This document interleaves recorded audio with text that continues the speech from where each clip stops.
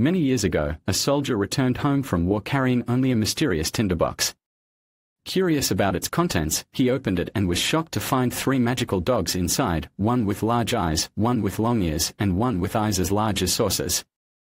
These creatures granted him incredible wealth from the king, but his insatiable greed drove him to demand the hand of the princess. His audacious request led to his capture and sentence of death. However, with the cunning aid of the magical dogs, he escaped his grim fate and was able to reunite with the princess.